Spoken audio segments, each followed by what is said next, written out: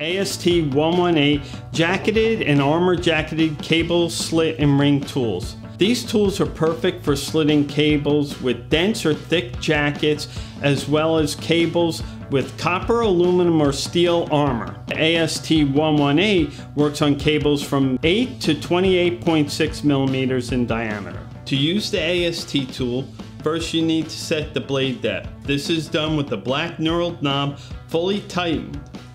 Next, hold the tool over the cable end and using a flat blade screwdriver, adjust the blade depth screw located on the bottom of the black knurled knob. Note, the blade depth should be such that the blade does not come in contact with any fiber. Once the blade depth is set, retract the blade by loosening the black knurled knob.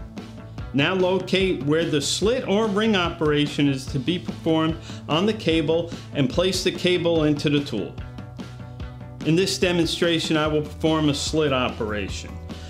Loosen the blue knob holding the guide wheel and lower the guide wheel onto the cable. Hold the guide wheel tightly on the cable and tighten the blue knob. Move the lever to the slit position and then fully tighten the black knurled knob to have the blade penetrate the cable. Pull the tool down the cable to slit the cable.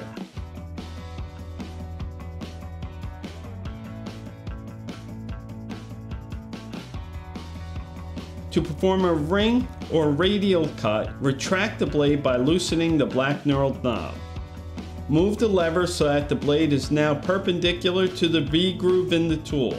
Tighten the black knurled knob and rotate the tool around the cable. Remove the tool from cable.